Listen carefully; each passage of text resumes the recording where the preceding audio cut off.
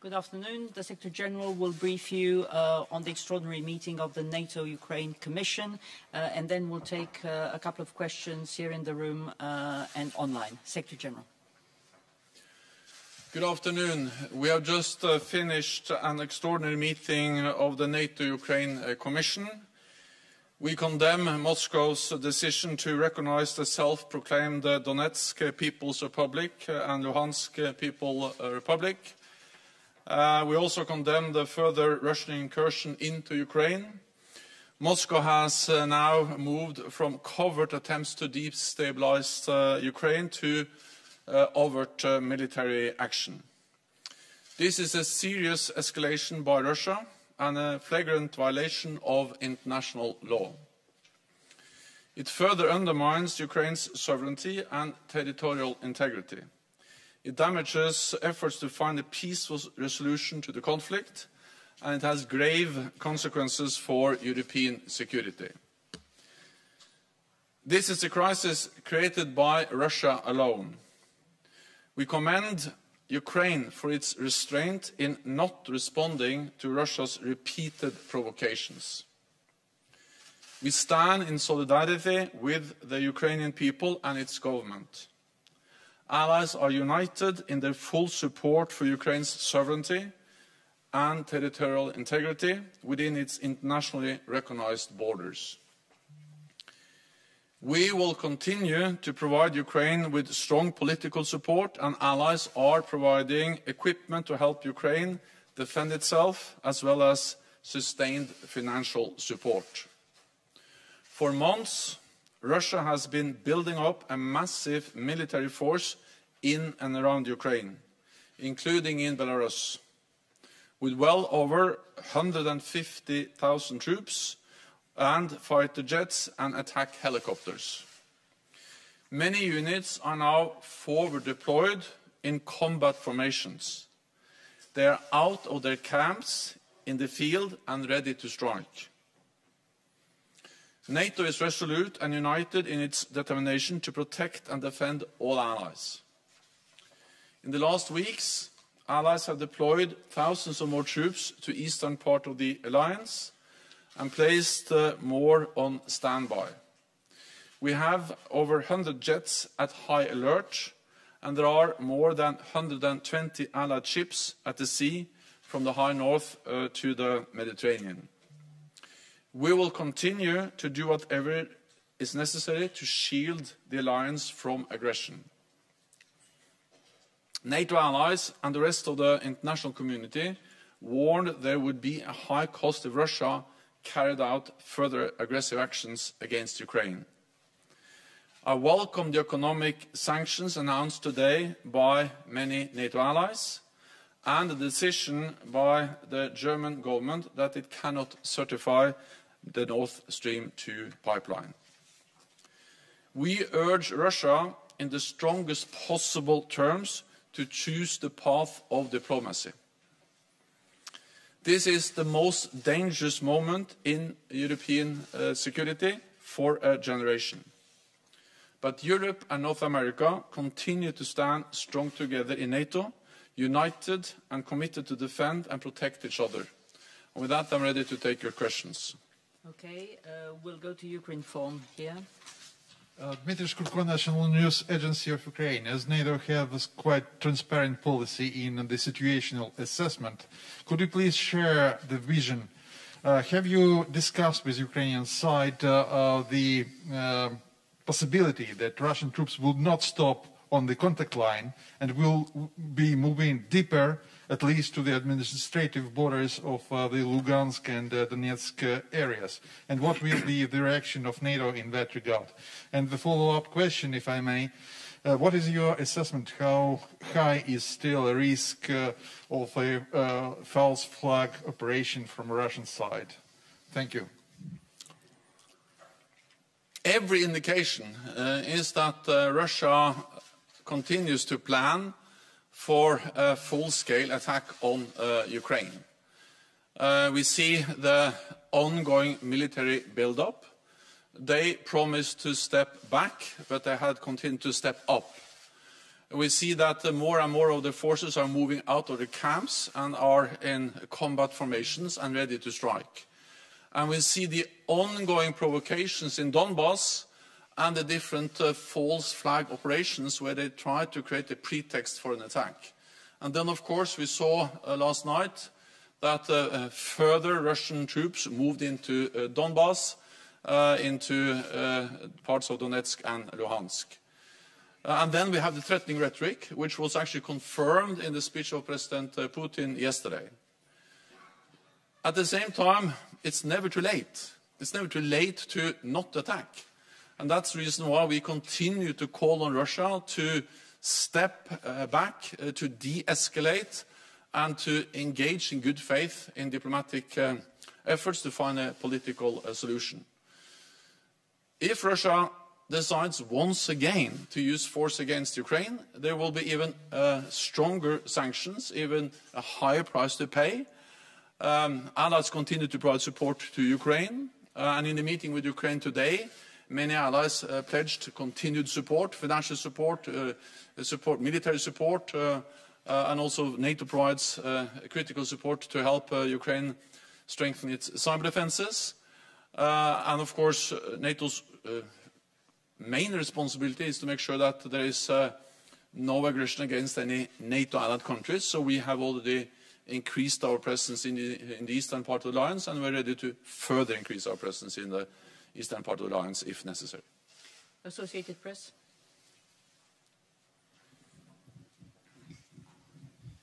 Thank you. Mark Carlson, Associated Press. Do you consider Russia's latest movements an invasion of Ukraine? I think we have to recall that Russia has already invaded Ukraine. They invaded Ukraine back in 2014.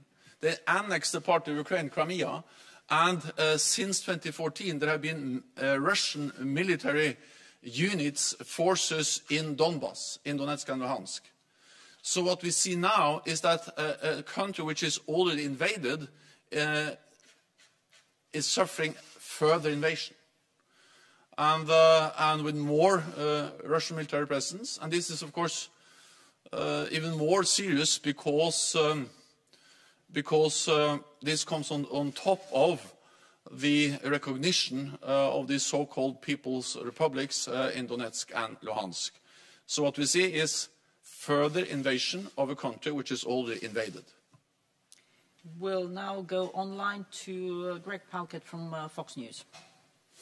Thanks very much, Juana, and thank you, Secretary General. I really have to be precise about this because there's been a bit of confusion. You say last night further Russian troops entered the Donbass. Do you have evidence that Russian troops, vehicles, men, gear have moved from Russian territory into, well, it's really Ukrainian territory, but it's the occupied Donbass?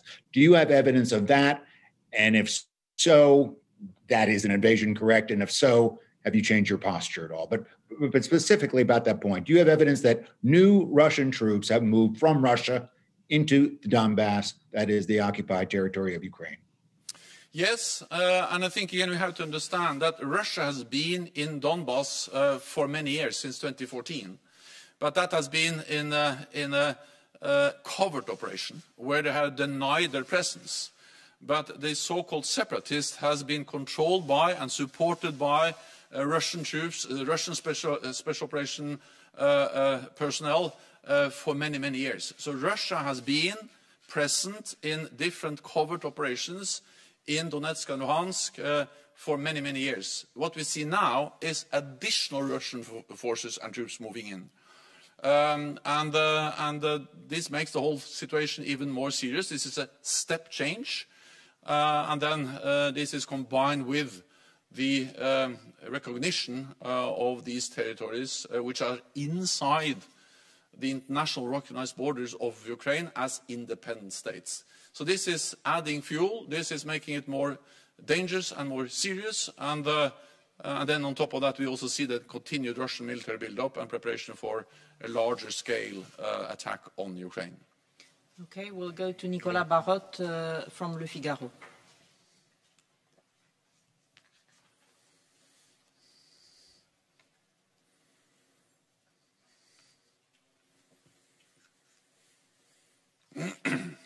can't hear you, Nicola.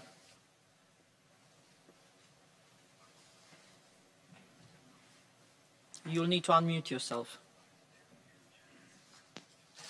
Do you hear me? Can you give us a precise view on the military forces and assets that are deployed by Russia near the border and in Donbass and the forces from the separatists? You talked about 150,000 troops, but could be more precise. Thanks. Well, what I can say is that Russia has well over 150,000 troops. In addition to that, of course, there are air forces and naval forces also close to Ukraine.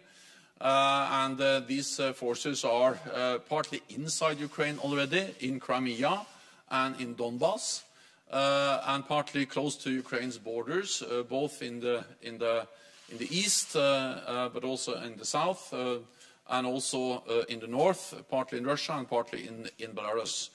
And these forces are combat ready, tens of thousands of combat troops, but also all kinds of enablers, missiles, armored vehicles, battle tanks, drones, systems for electronic warfare, air defense, Iskander missiles, which are actually dual-capable missiles, and a wide range of different military capabilities. So this is a force which is not only strong and well-equipped and have a lot of high-end capabilities, but is also a force which is now fully resourced with ammunition and fuel, and then more and more of the troops have moved out of their camps and are now in a position where they can attack without any warning time. So, of course, this makes the whole situation very dangerous, but as we have stated again and again, Russia still has a choice to choose diplomacy, to step back, and to engage in a political dialogue with NATO allies. And we have demonstrated over a long period of time that we are ready to sit down to talk to Russia in good faith on issues which also matters for their security, arms control, transparency, and many other issues. We'll go to Terry Schultz from National Public Radio. Hi, thank you very much for taking our remote questions. Mr. Secretary General, do you worry that that Russia is declaring that it will also recognize this sovereignty, you can't see my fingers, over parts of Ukraine that are currently controlled by Ukrainian forces? That seems that it would make the probability of conflict a lot higher. And with the Baltic states and other neighboring allies calling for yet more support, even more than NATO has done so far, what more can you do right now practically? Not what you've done so far, but what more can you do in the very near future, in the next days, to reassure those nervous allies? What you have seen is a bit mixed signals from Moscow on whether they have recognized the territory between the Russian border and the contact line, or recognized as Donetsk and Luhansk People's Republics, the whole territory of the two oblasts. But anyway, this is a step change. This is further increasing the threats and the violation of Ukraine's territorial integrity and sovereignty, just the fact that they have recognized these entities as independent states. And that's the reason why we condemn it so clearly, and also the reason why we welcome the sanctions that NATO allies today in different formats have decided to impose, and also why I welcome the decision by Germany to stop the approval of the Nord Stream 2 project. We have already increased our presence in the Baltic states. We did so after illegal annexation of Crimea in 2014, and we have also done it over the last weeks and months. Then we have plans in place. We have forces available to reinforce further if needed. We will do that in a defensive way. Our purpose is to prevent the conflict, is to reassure allies, and of course NATO's core responsibility is to make sure that there is no room for any miscalculation about our commitment to protect and defend allies, and by that also prevent any attack on any allied country. For the next question, we'll go to Jeff Shogo from Task and Purpose. Thank you. Mr. Secretary General, has the NATO response force been activated? If so, how many troops are deploying to Europe? Thank you. The NATO response force has been put on higher readiness. We did that several weeks ago, but it has not been deployed. What we have deployed are other units from NATO allied countries. The United States has deployed troops and forces in Europe. I met some of them in Romania a few days ago. Germany has deployed more troops to Lithuania. The United Kingdom has doubled its presence in Estonia with a battle group there, and other allies, including Spain, the Netherlands, Denmark, and many others, have decided to send in troops, ships and planes to reinforce our presence. And France has also made it clear that they are ready to lead a battle group in Romania. So far we have increased the readiness of the NATO response force, but we have not deployed the NATO response force. Thank you. For the next question, we'll go to Ketevan Kardava from Imedi TV.